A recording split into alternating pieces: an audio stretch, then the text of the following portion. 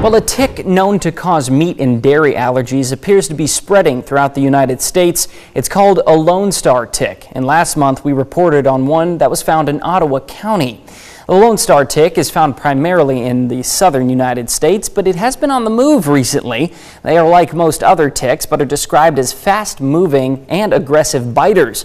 A bite from one of these ticks can cause alpha-gal syndrome, a potentially life-threatening allergy to red meat or other products made from mammals. Health officials say that the best way to prevent alpha-gal syndrome is to avoid bites from these ticks. You can do so by wearing bug repellent as well as pants and long-sleeve shirts while you're outdoors, and avoid areas with high grass and leaf litter.